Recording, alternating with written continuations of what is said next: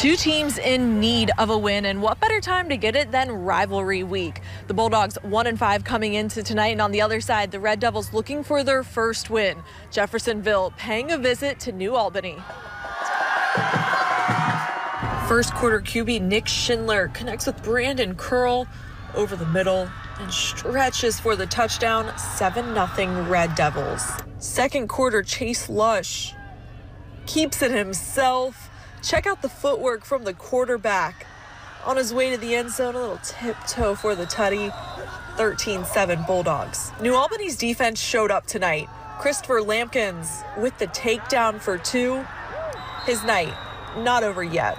Fourth quarter, Lampkins seals it with the interception and runs it back for the score. New Albany picks up win number 2, 29-7. We made some changes last week, and they paid off tonight. Our staff's done a good job. Our kids have stayed the course, and we've been beat up all year with injuries. But anytime it's a rivalry game, you come out on top. You got to be happy. But the Jeff kids played hard. They've got a ton of athletes over there, so my hat's off to Coach Parker and those guys. Up next for the Bulldogs, a big-time matchup against Seymour. Reporting from New Albany, Britt Del Barba, WLKY Sports.